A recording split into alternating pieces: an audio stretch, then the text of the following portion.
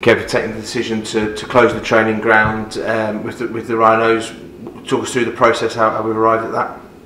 Yeah, it's been really difficult and really disappointing to say that we're having to close down for 5 days, but it's absolutely the right call. Since returning at the start of January, it's been really difficult, especially with the new variant. All the measures that have been put in place over the last sort of 10 months just don't seem to be strong enough at the minute to prevent the spread internally. So we've had a number of positives. That's taken down a number of close contacts, and we've got to put people's health and safety first, and make sure people's families are safe, and also play our part in trying to stop the spread across the communities and make sure levels are going down. So absolutely disappointed today, but safety of players and staff and everyone involved is paramount.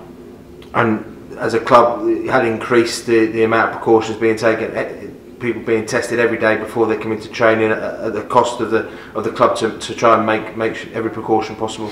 Yeah, we've done everything we could.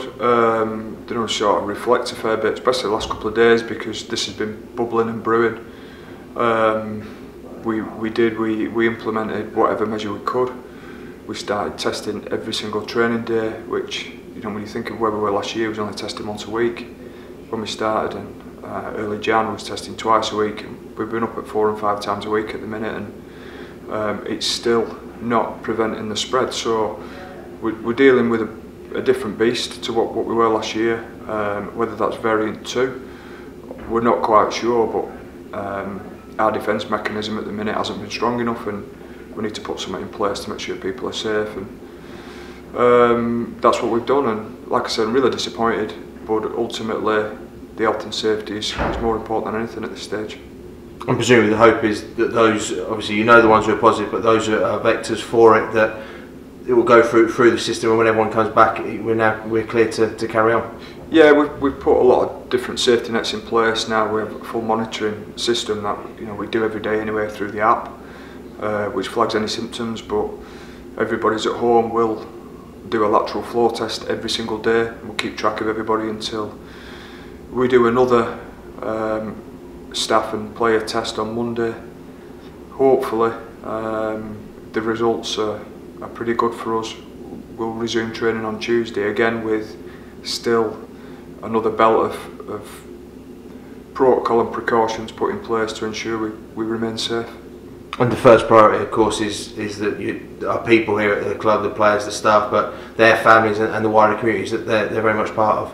Yeah, absolutely. I think when we've seen so far, the issues that have come from our positive cases haven't been anything like what has happened in the community. So a lot of players have been asymptomatic, a lot of players have had minor symptoms, and you feel very fortunate for that. But actually, it's the spread of it and people's families at home, the wider community, as you mentioned, and there's a lot going on out there still, and clearly we're not immune, and clearly we can still spread. So it's absolutely the right call.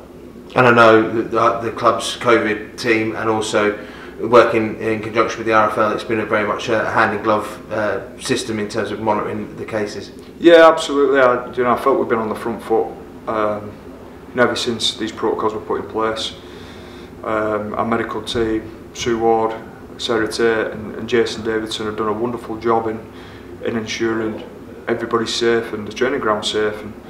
But like I said, we're dealing with a completely different beast at the minute, and we have to change, we have to do something different, but make sure when we come back those extra measures have been put in place. The RFL have been great, they've been fully across, and we've communicated really well and had some really good dialogue with them, and they've been fantastic. And like us, this new variant has caught everybody, and we're trying to work through it the best we can. But it was certainly this morning, after that next round of testing, it was mutually agreed that was the right thing to do, and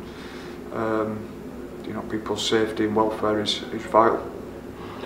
And whilst the loss of a couple of training days is a disruption, hopefully handled correctly, we can get back into pre-season, and it really be a bump on the road to look ahead to the year. Yeah, I think we're fully aware that every club is going to face something similar to this. I know there's been a couple that have gone down already, which is very sad to see. And you only have to look outside at different businesses that are affected.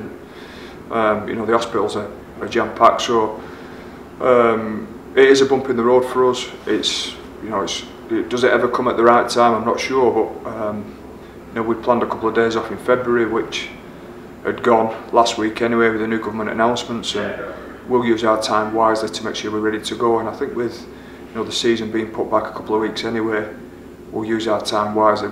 But I have to say, I've been really buoyed by the sessions that I've seen.